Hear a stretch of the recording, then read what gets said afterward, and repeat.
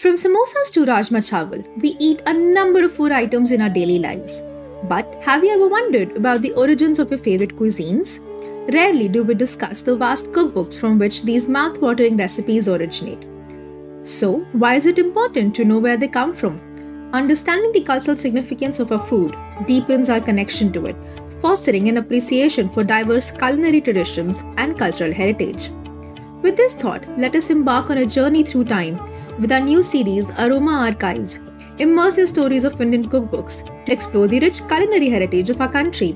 These books are crucial historical sources, shedding light on the diverse culinary practice and lifestyles of various time periods. One of the oldest written records in our countries is the Vedas, and within the Atharvaveda's Ayurveda section, we find a wealth of knowledge on food and cooking. Ayurvedic Samhitas serve as invaluable cooking guides. They offer detailed insights into the art of culinary preparation, highlighting the connection between food and well-being. Ayurveda considers cooking a therapeutic practice, where ingredient choices, spices, and cooking methods profoundly impact health. The inclusion of food in Vedas shows the important role food played in the overall conduct of life and kingdom.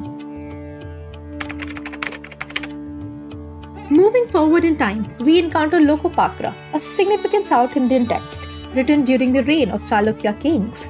During the reign of Western Chalukya king, Kannada literature in the state of Karnataka flourished with generous royal support and patronage. Both Sanskrit and regional languages were utilized to compose encyclopedic compilation drawing on earlier works.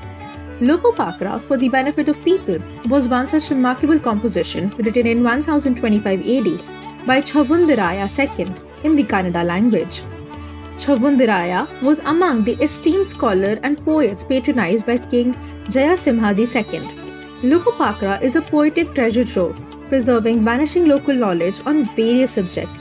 Among its 12 chapters, one delves into the realm of food with great detail.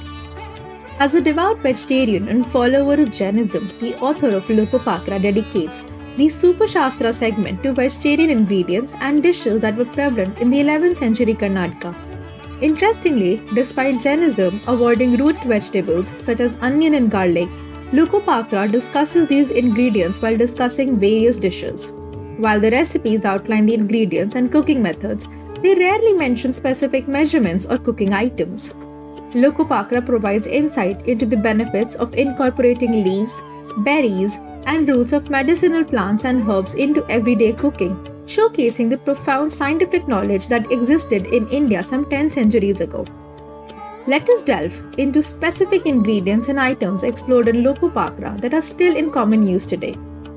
Rice, a staple in South India, is highlighted in this section. The recipe emphasizes washing rice 3 times before boiling it in ample water and draining the excess water once cooked. This age-old method is still favored by many home cooks in the region. Traditional spices used in recipes include raw and dry ginger, turmeric, garlic, cumin seed, mustard, black pepper, and more, many of which remain commonly used today. The spice mixture, Trijatka, consisting of saffron, clove bark, and leaves, along with cardamom powder, was used in specific dishes.